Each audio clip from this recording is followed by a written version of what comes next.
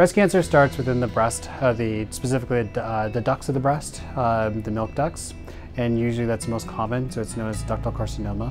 It can also start in the fat lobules of the breast, specifically lobular cancer. That's not as common, and it can spread from the breast. The breast has draining lymph nodes, and it can drain from the breast to those lymph nodes and can go to the lymph nodes in the axilla, which are considered regional lymph nodes for where the breast drains to, or it can actually even spread to other areas of the body as well, which is not as common, but can happen.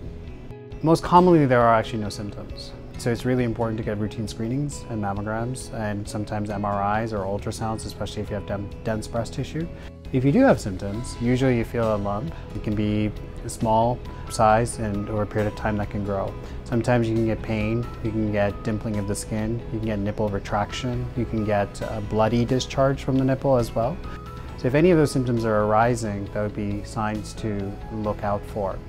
Generally, it develops over a period of time, sometimes weeks, sometimes months. It depends on how fast the cancer cells are actually growing, and there's a huge spectrum in breast cancer. There are some that are considered more the slower growing cancers or more aggressive or faster type cancers.